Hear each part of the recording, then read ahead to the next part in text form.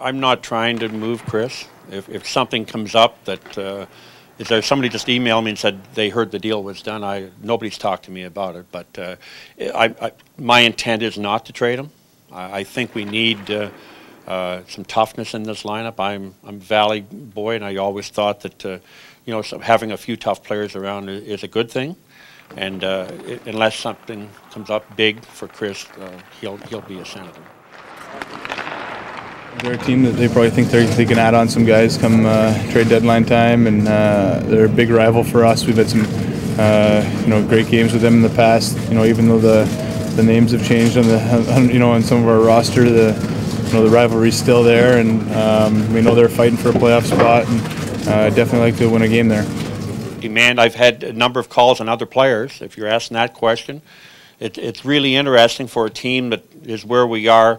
There's a lot of players in this team that can go elsewhere, and they feel help that team get better or play well in the playoffs. So I think there'll be a few more calls happening.